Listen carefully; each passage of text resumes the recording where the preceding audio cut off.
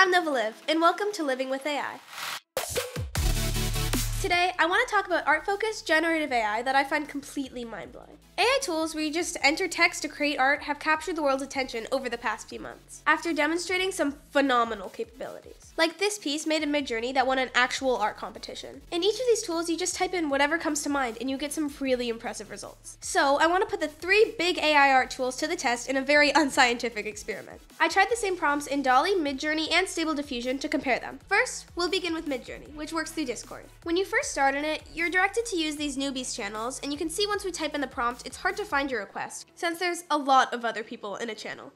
You can eventually move away from using shared channels, but they are both a blessing and a curse. Because while it's difficult to find your artwork, you can also see what other people are creating and get ideas for future prompts and understand what keywords they're using. The first prompt will be cyberpunk girl riding on a cyborg dragon over a futuristic city. And we're going to use the keywords realistic and high detail. Once the art has loaded, we can see that Midjourney followed the prompt, made it very detailed and clean, and did everything we asked for.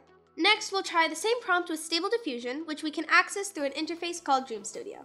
You can see from a first glance that it is much less complicated than Midjourney/Discord, which is a huge plus.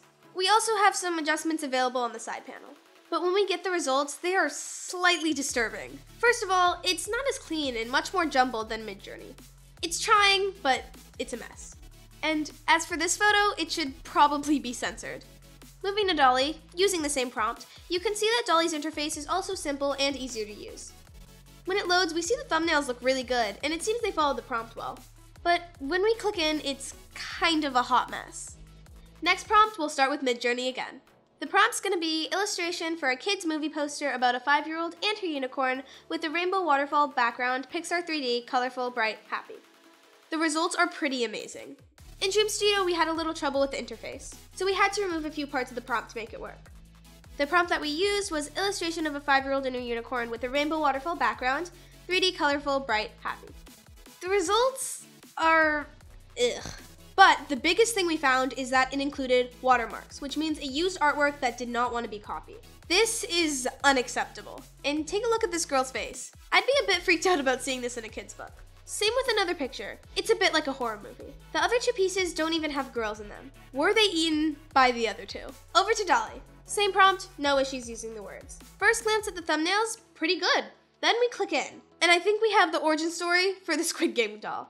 I don't even know what's happening with this last unicorn, but it is completely terrifying. Final round, final prompt. Just a warning, this prompt does involve zombies, and it may be a bit grotesque. Although, I don't think it's nearly as disturbing as those unicorns. This time we'll go in reverse order, starting with DALL-E. The prompt is 2 zombies eating a romantic dinner at a dimly lit Italian restaurant. HD, finely detailed, and cinematic. Even seeing the thumbnails, the artwork looks a bit too abstract for my taste. Looking into each piece, it's really blurry. They did capture some of the essence of the prompt we were after, except for the zombie part. It's just creepy figures. On to Dream Studio. I'm gonna have nightmares on this one.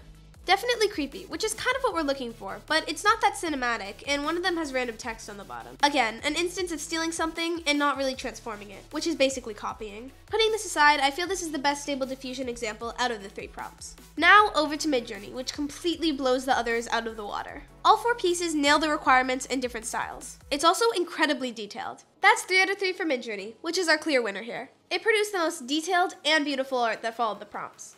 I'd say DALL-E comes in second, with great looking thumbnails, but less detailed art when you zoom in. Dream Studio and Stable Diffusion come in third on this. Again, this is a very unscientific test, and I'm willing to admit that I could be using Dream Studio wrong based on the results we're seeing. I absolutely do not want this to be a hater video on Stable Diffusion or DALL-E. Each is remarkable and mind-blowing in what they're able to do. But just comparing them right now, Midjourney is definitely ahead of the game. Now, as much as I want to focus on the light side of things, we need to be real.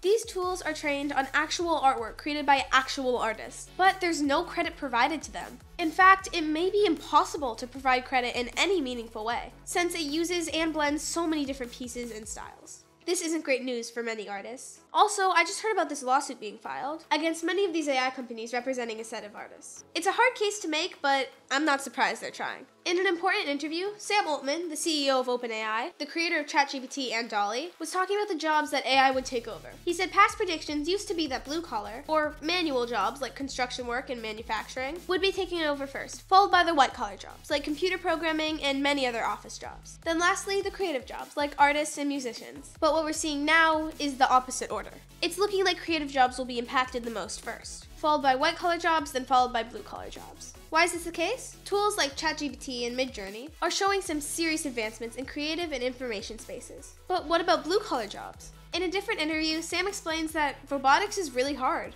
This can sound pretty scary for the future of work and society, but OpenAI is also looking into and experimenting with ways to address that as well. Stay tuned for another video for more on that. Thank you so much for watching. If you enjoyed this video, hit the like button and subscribe to stay tuned for more info about living with AI.